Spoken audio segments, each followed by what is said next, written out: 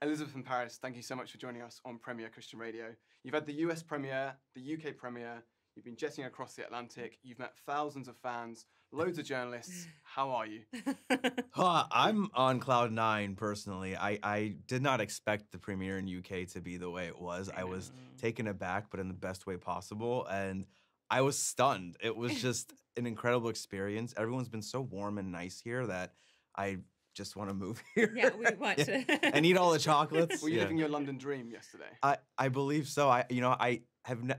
The last time I was in London was in '96, and this was the first time back. So this is a great start to my reintroduction to London. Adult Yes, the experience. adult London experience.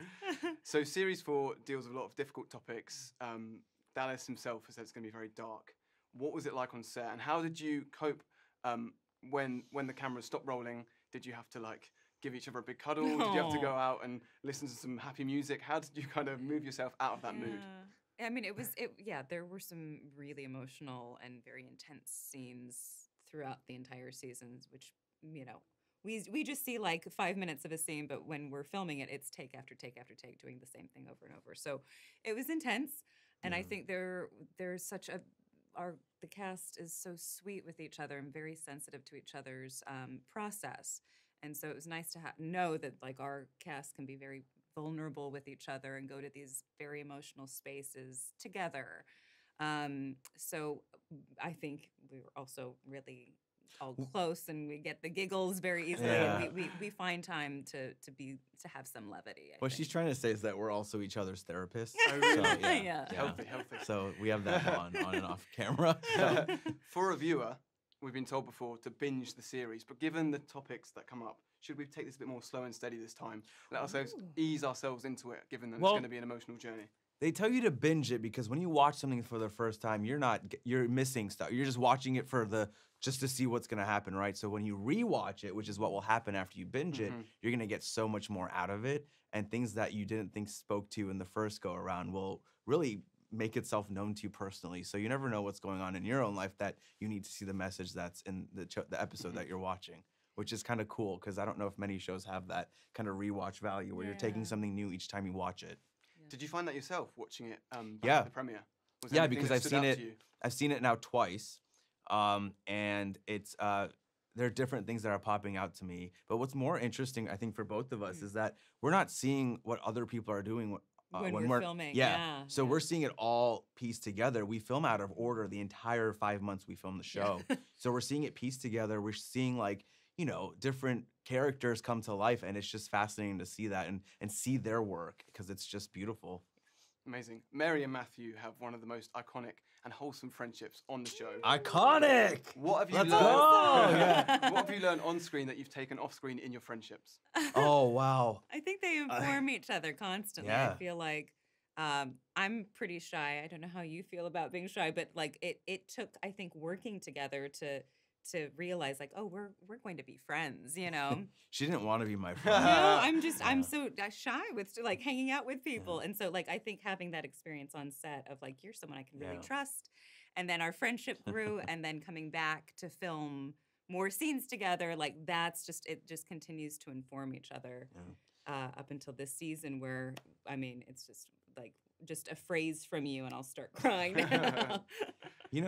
There's this level of trust that you develop, and it's such a rare thing when you're working with other artists because in other projects, there's this thing that actors do where they try to make sure they have the better performance. But with our cast, we have this vulnerability and trust in each other that it's so easy to see each other's hearts, and that's what happens when we work together. And our characters live through the same experience in terms of finding their own self-worth, finding their own voice. And I think that's how we're so relatable, and that's why the audience really loves us together because we get each other in the show, and we have that dynamic and that that special bond that really speaks to the viewer. Amazing. Paris, talking about Matthew and forgiveness, which I don't want to give too much away, but it's a key theme throughout the series, given the first 2 episodes. What does the world need to learn about forgiveness and the gift of forgiveness, as Jesus puts it? Yeah, well, there's a lot the world can apply when it comes to forgiveness. Matthew started his apology tour last season, and he had a few more stops to make. And what I love about this message that we show with forgiveness is that there's no perfect way to give it and get it. And we're showing all the in between.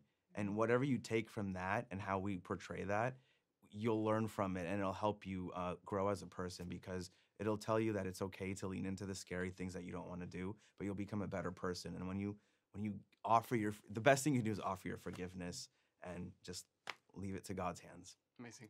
Elizabeth, I want to talk to you a little bit about Christian films.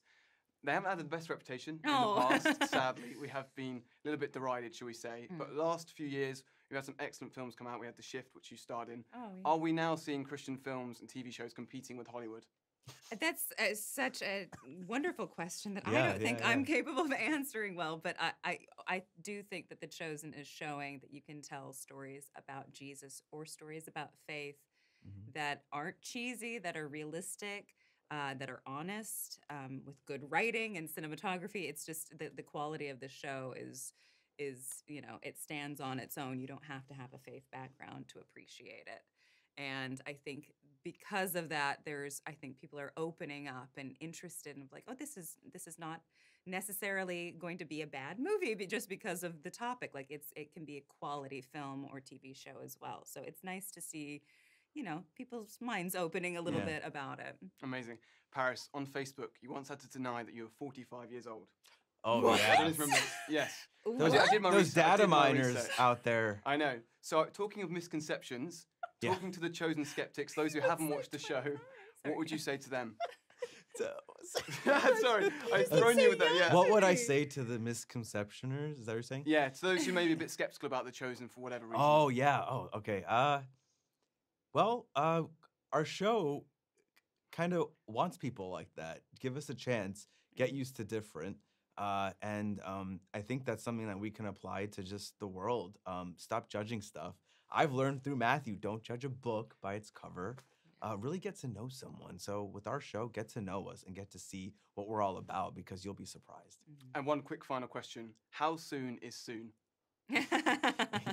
Depends on the question. I'm like looking at my not watch hand, but soon is soon. Soon is soon. You'll know soon. Thank you. Well, hopefully we'll see you soon. Thank Yeah, you I so hope much, so too. Paris and Elizabeth. Oh, Really thanks, appreciate Max. your time. Appreciate it. Great questions.